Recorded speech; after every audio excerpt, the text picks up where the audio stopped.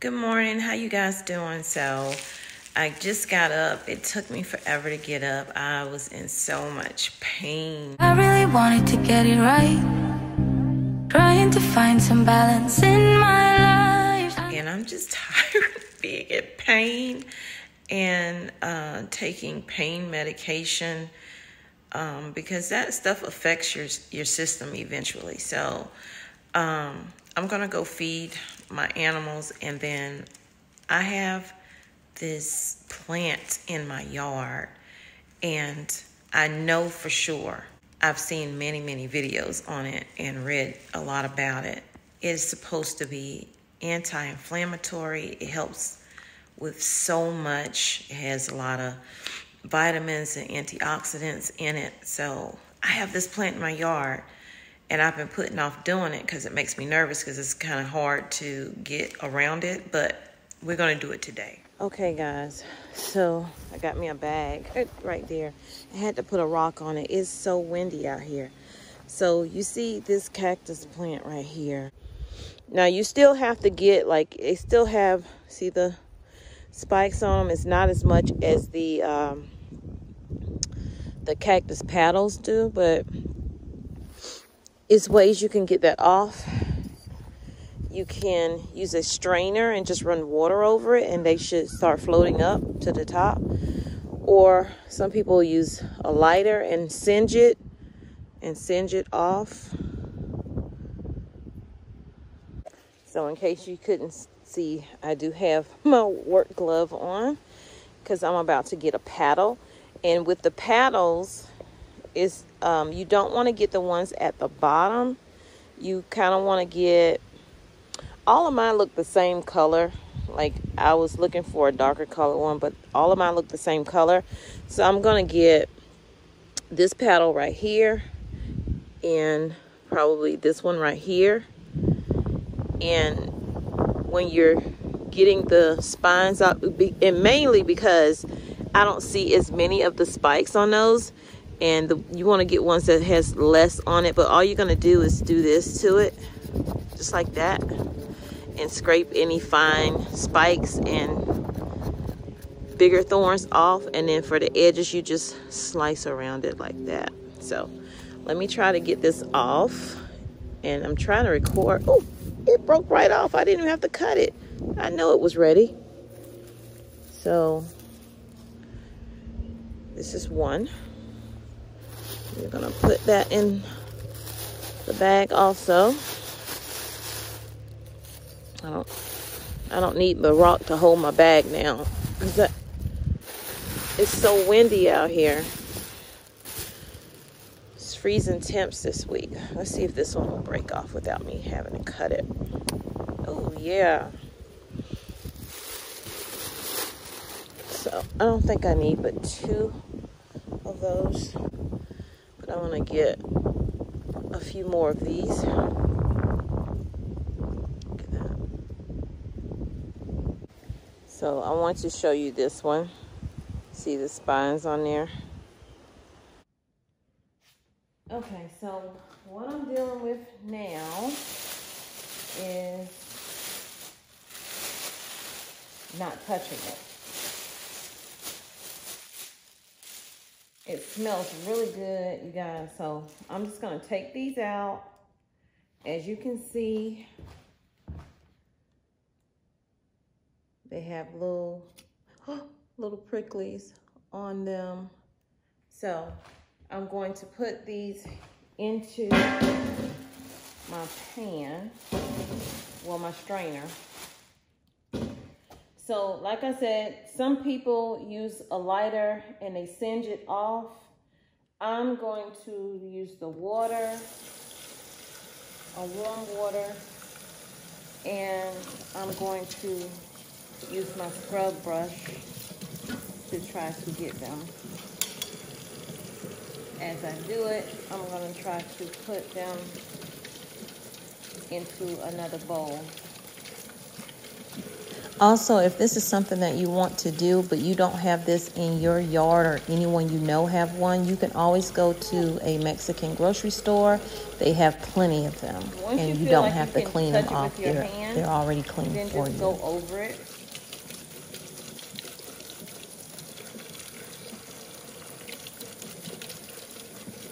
Which you're gonna peel all of this off. I'm peeling the skins off, but I also want to make sure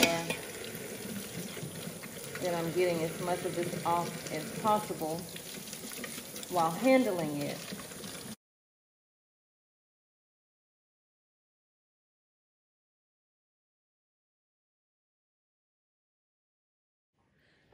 So I realized as I was cleaning them, a better way for me to hold them while I was cleaning them was either to let it press down onto the bin or to grab it at the top and the bottom and scrub like this. So now that we have them, I want to taste them, you guys. So I'm going to slice this up and taste it fresh, so I'll know how I'm going to sweeten it, because the whole purpose of me even doing it is for the health benefits. So I don't want to, I see some people make a jelly or a jam, but that calls for sugars. You know, when you're making jellies and jams, you got to put a lot of sugar. I don't want to do that. So what I'm going to do is slice the top piece off. Smells good. See the inside. And then slice the bottom piece off. I'll let you see it. Close up. Looks like a beet, doesn't it? It smells really good. So now you slice into the skin straight across like that. And then you should be able to peel it back. I didn't boil these first. Some people boil theirs first. I didn't do that. And then you just peel it back. I'm gonna cut this side too.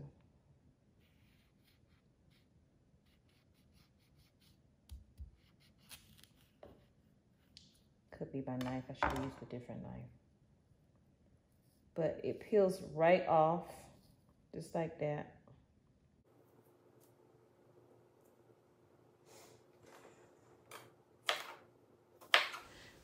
The skins I'm putting into the pot because I'm going to add water and put them on a nice little simmer. If you don't have anything to do, I would say do them without using gloves. But if you got something to do, you might want to put some gloves on, you guys. So what I have here, these are the skins in here, and some have a little meat on them too. So I'm going to add some water to this, and we're going to get the nutrients out of these skins. We're not going to let them go to waste before we give them to the birds. So I'm going to bring those to a boil. Now what I'm going to do is I'm going to see if my juicer will actually sift out these seeds in here and put them with the gunk and give me the actual juice. So we're going to do that together. So because I heard how this stains, I have some paper towels down. So this comes up and you just feed this into here. I'm going to start with just a handful.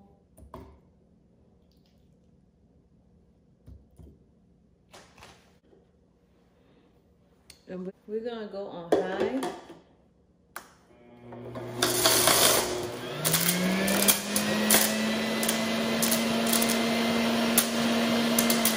And I honestly could hear the seeds hitting over here, so I think it might be working, you guys.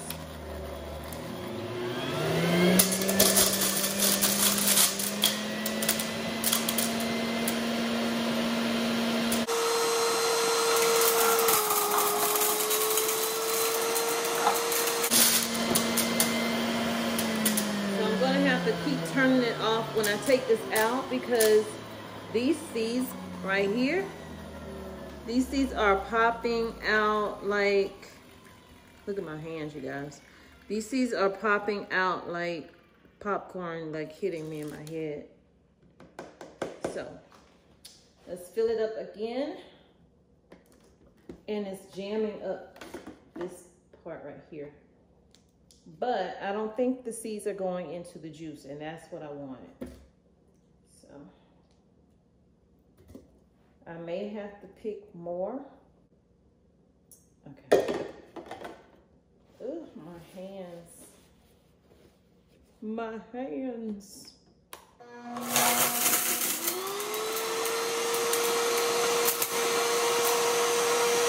This is my pot with the actual skins. So I'm going to put some in here.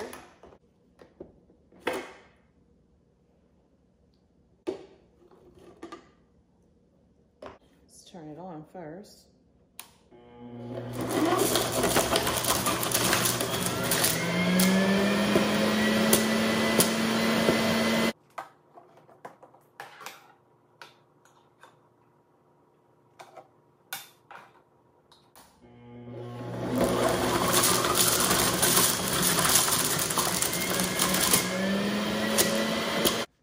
So out of all the videos I've seen people do this, honestly, I think my way is the easier way of doing it. And plus, I don't even have to boil them. I can just put the whole fruit in there. So this is how much juice, and that white stuff is just foam. You drink that too. When I'm juicing, I drink it. You can also add to your prickly pear by adding juicing pineapple, which also has great health benefits in it, or coconut, or anything that is a healthier fruit. I would probably do pineapple, but for the sake of knowing the benefit of just this by itself, I won't do that today, but the next time I will. So what I'm going to do is I have a bowl here from my mixer. And in this pot is what I didn't bring to a boil, but I just got it hot enough where it could get some of the juices out of those peelings. So I'm going to strain it into this bowl. That way, if it's any seeds, which there are, you can see here, there are seeds in there, but there aren't any in my bowl now. And I'm going to pour this in and strain it as well, just to make sure there are no seeds. It's just the pulp. That's a good bit amount of juice right there. And I'm just straining it. So if there's any seeds mixed in with it, I'm not getting it in there. And you see that slime?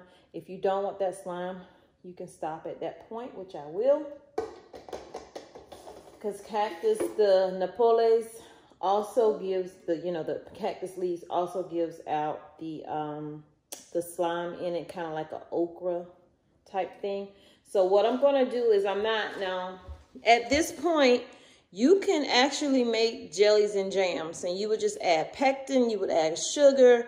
I'm not doing that. I want the natural benefits of this without that. You can also turn this into a refreshing drink because it does have a lot of, if you add a little bit of salt to it, you can use it as a electrolyte.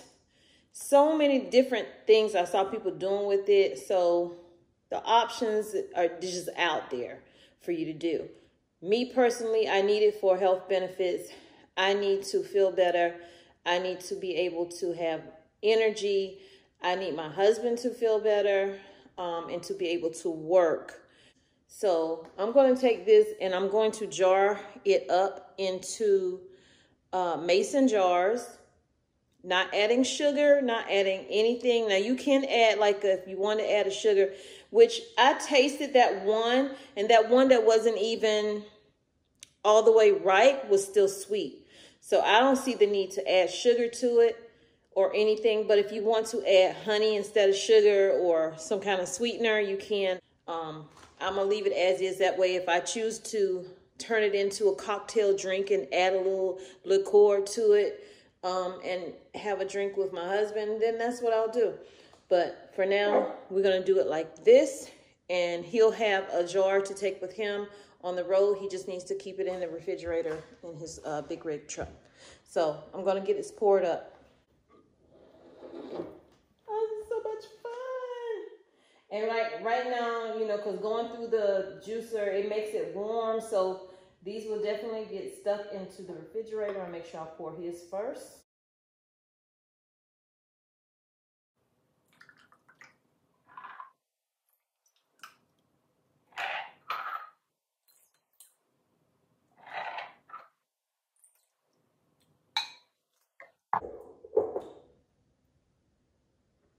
Well, we'll go ahead and give him this one. That way he can take the full one. He can take the full one. Look at that. That is so pretty. And you just shake it up before you drink it. And you don't have to drink all of this. I'm not, just because I'm putting it in pints and quarts, don't mean you have to drink the whole thing. You could drink half of it. You could drink out of this one jar 3 times a day before your meals, because the benefits of these things, oh my gosh, the benefits are amazing. The Napoles, the cactus plant itself, the cactus pad has so many benefits, as well as the fruit. I gotta get a thumbnail, you guys. So I gotta go get some more fruit and put them up there. But the fruit, the prickly, I can never say it, the prickly pear fruit has so many benefits. I'm only gonna name a few. You can look up the rest yourself. It's good for controlling your diabetes, inflammatory, high blood pressure, liver, cholesterol. It has a lot of antioxidants in it. This is like benefits for the cactus pad and the prickly pear fruit that I'm giving you.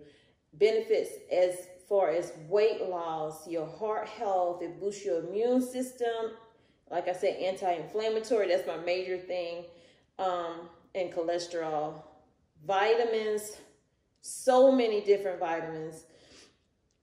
It helps your digestion because it is a fiber, is a dietary fiber. So you need that to help move things and keep your body, you know, good. Because if you're backed up or you're going too much, I don't want to get all into that. Anyway, it's good for that. So it's also low in saturated fats. It has, it builds healthy muscle gain. It's good for arthritis. It's a great glucose regulator, okay? So you guys, this is, if you have this growing in your yard, make sure it's the right one. That there is one out there that it does have benefits, but it's medicinal, but it could cause hallucination.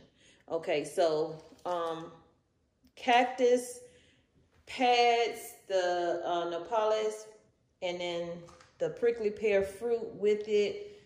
These are all things that have been used for centuries by Native Americans, by Hispanic Americans, or Hispanic. They grew up with this. This is what they did. So anyway, y'all, I hope that you enjoyed this video.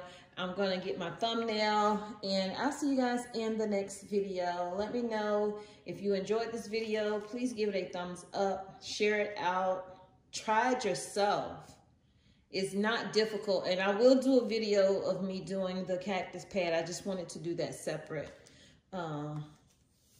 Yeah, I just wanted to do that separate because that's a whole process.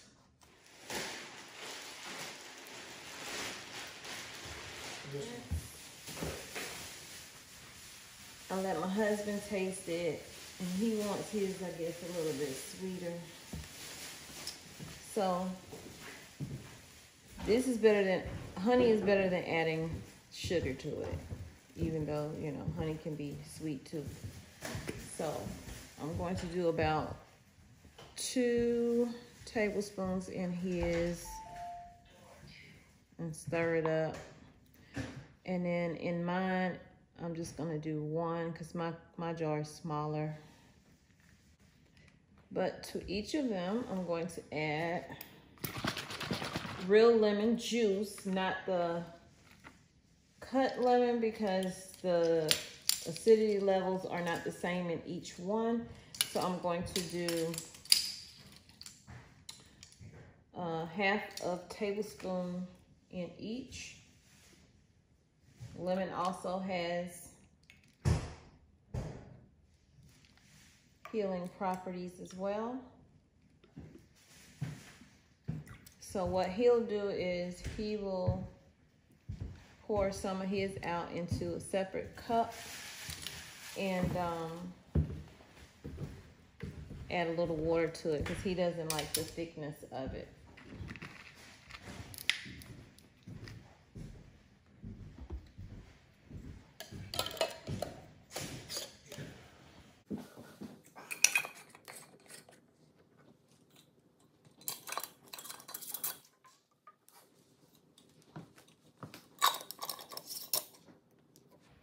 Just shake it up.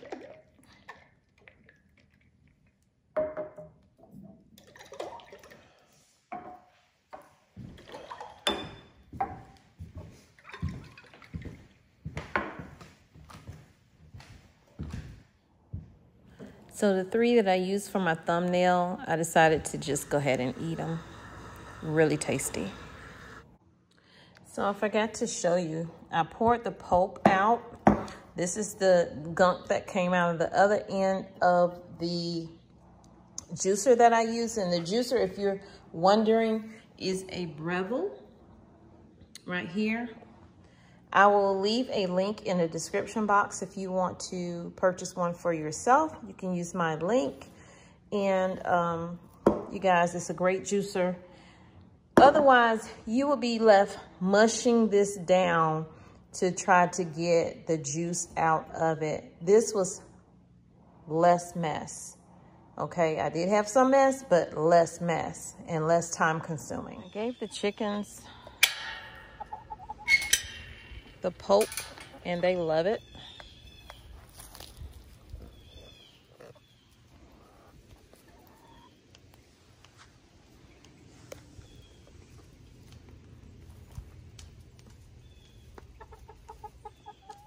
I don't know why they all crowd around that one like there's not another one right there next to them.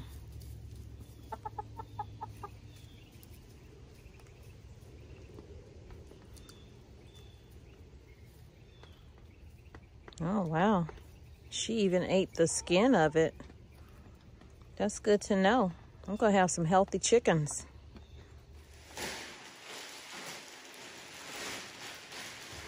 This one.